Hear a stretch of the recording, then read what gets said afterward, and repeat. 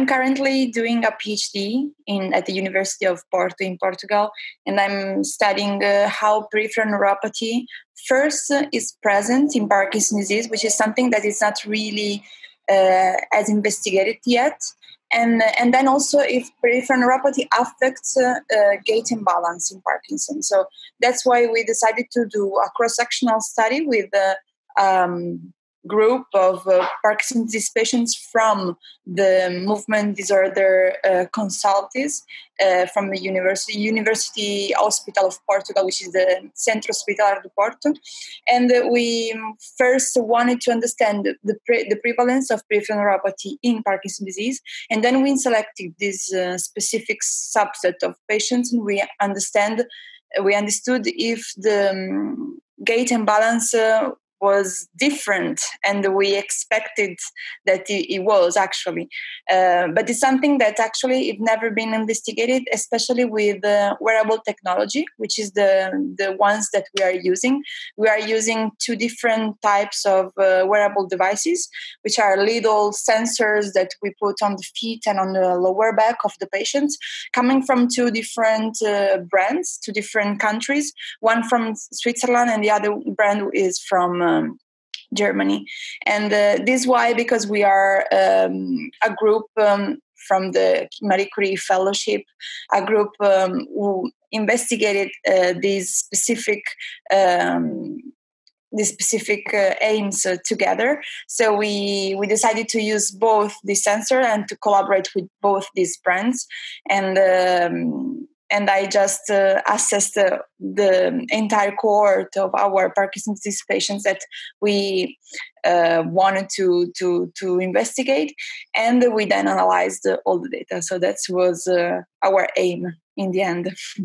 So we actually found that almost the 40% of our PD patients have peripheral neuropathy, and we also we tried to understand the type of peripheral neuropathy, which is large fiber involvement, small fiber involvement, or both large and small fiber involvement.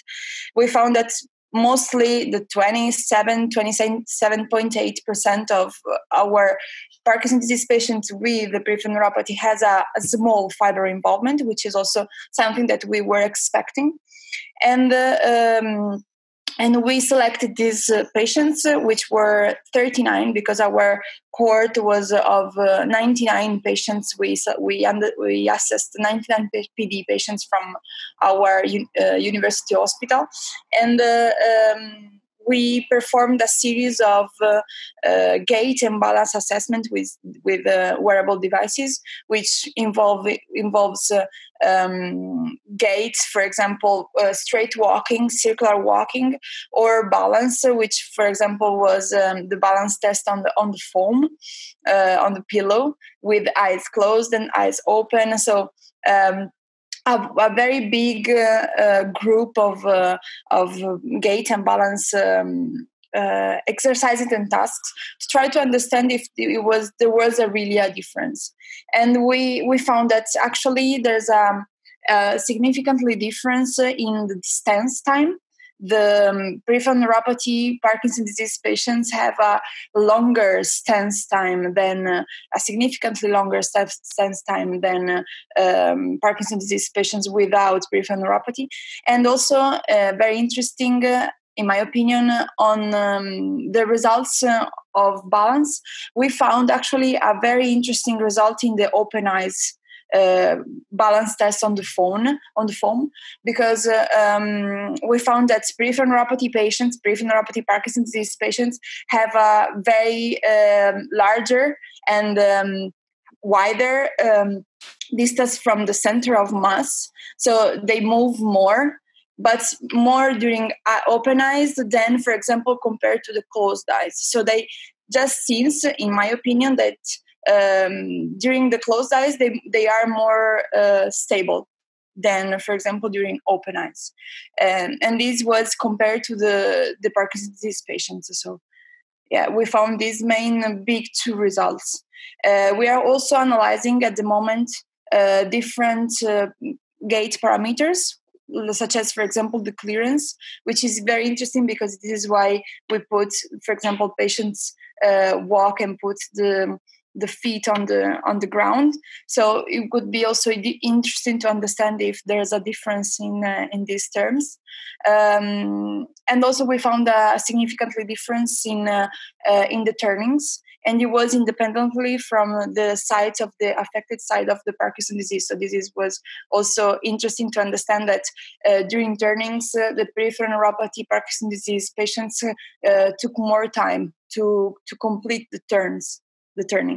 So yes, this is something that we analyzed. And also we performed the same assessment during off and on medication states, and we found that actually during on medication states there are no significantly differences.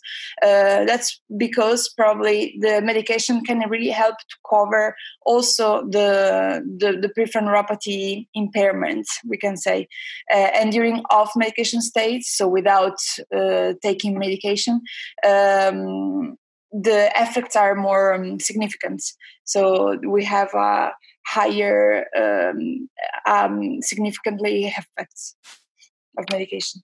For example, I think this study could help clinicians to deal with peripheral Parkinson's disease patients, to try to also include some specific therapies in the recovery of Parkinson's disease patients, and also to always considering this possibility that the Parkinson's disease patient can have a peripheral nervous system involvement and a peripheral nervous system impairment. So it is important for the prognosis and also for the cure.